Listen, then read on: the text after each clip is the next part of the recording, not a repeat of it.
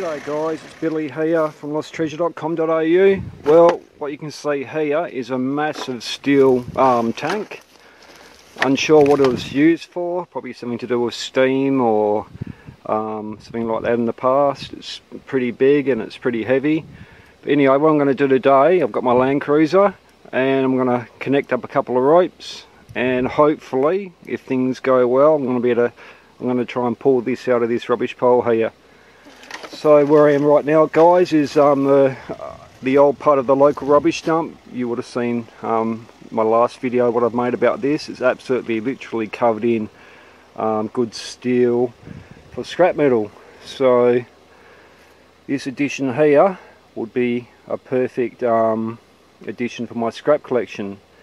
So it's going to be interesting to see what it was used for.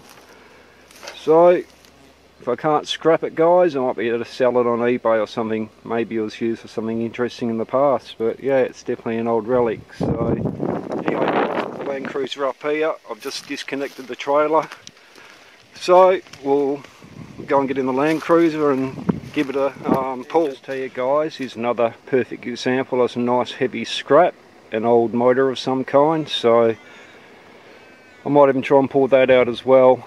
And like I say, guys, there's heaps of old relics in here, old tractor parts and all that kind of stuff. So it's just pretty hard to get to some of the real good stuff because it's up on the hill, and yeah.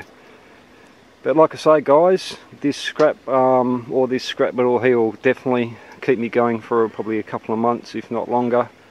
And I just come out here when I feel like it and, you know, collect scrap and so forth. So I'm in the mood today.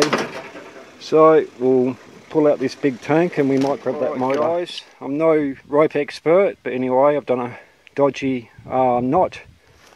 So I've connected up this rope. It'll probably break, but anyway, we'll give it a go, see where we go. As long as I can just roll it out, guys, that's the main thing. So I'll set up the camera and we'll see if we can pull it out. Stay tuned. Alright guys, well, it's set up. I just hope that bloody thing doesn't roll over the top of this camera.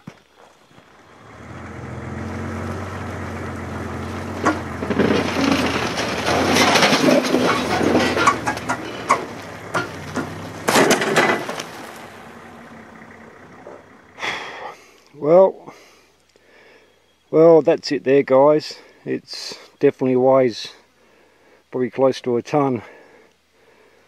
So anyway, I got it out of that main patch there, so that's the main thing. But I'm just going to leave it there, and maybe I might be able to get the local shire or someone with a front end loader to put in the back of my trailer for me. So I've kind of done what I wanted to do. There's no way I'd be able to put in the back of my trailer.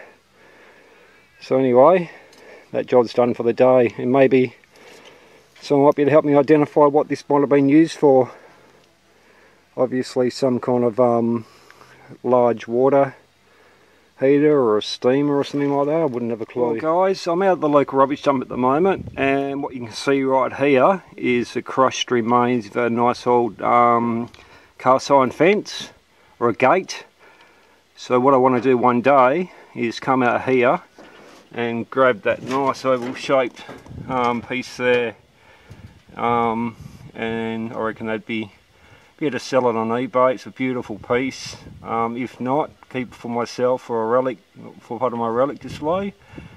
But I just need to get a decent hacksaw or my angle grinder and cut that piece off. So it should be pretty easy to get to. It's been here for a long time, but just a nice, really nice old relic. So hopefully one day I'll get around to it and I'll cut that piece off. Just here, guys, is just part of the rubbish dump. I'm right at the back of the pole at the moment. I'm here at the moment because I need to go and grab some old bed springs because Nick from Dumping Engineering uses the old springs, and if I get them for him, he's going to you know, do little jobs for me for free, or it'll also pay for the cost of him fixing up my trailer the other day. So just over there, the other day I noticed some old cast iron bed, so I've just got to go over there and cut the springs out. So we'll go and do that. Over there, guys, is those springs, so you'll see them in a minute.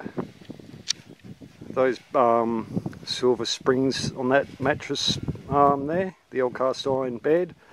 So I've got to climb over that junk there and we'll go and cut them off. Springs, guys, are the ones what Nick wants. Apparently they're pretty expensive to buy, so if I get them, like I say, Nick does little jobs for me for free. And yeah, just, you know, when you're trying to save money or you got no bloody money like I have at the moment, it all adds up.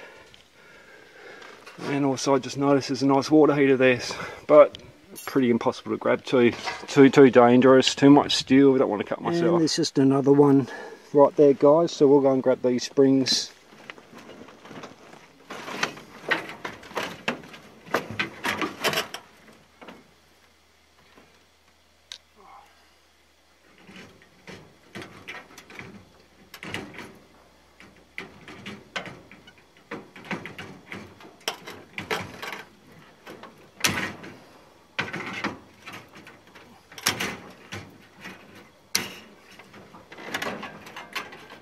So these are the type of springs here, guys. Nick uses them for when he's doing his engineering stuff. So it's got me stuff what he uses them for, but like I say, guys, it saves me a little bit of money.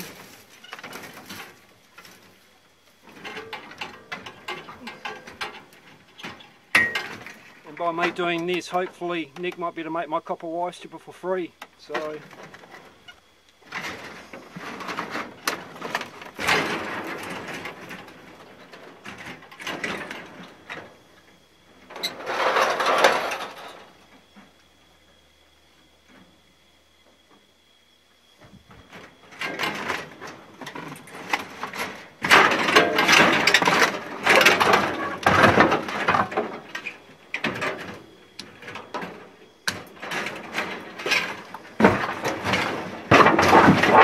So these are the springs I just grabbed then, guys. I've already grabbed Nick about 100, or given him about 100 springs so far, but he reckons he goes through them like bloody... G'day guys, it's Billy here from losttreasure.com.au. Well, I'm out at a mate's place at the moment, Greg's. He's given me permission to come out here and collect these star pickets and a heap of other scrap.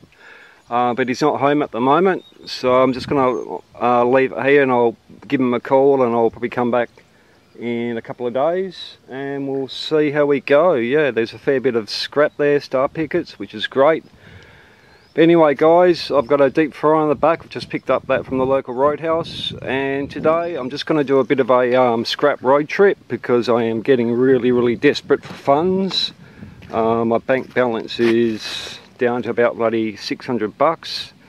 That's minus bloody 4.5 grand on my overdraft, so I'm more or less minus 4.5 grand.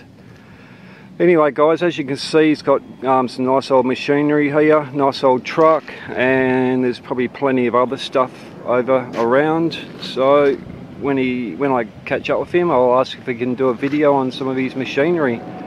So there's a nice old International truck just here, nice old bonnet. Unfortunately that bloody emblem's broken. But anyway, guys, I'll keep going. And I think Greg's actually home.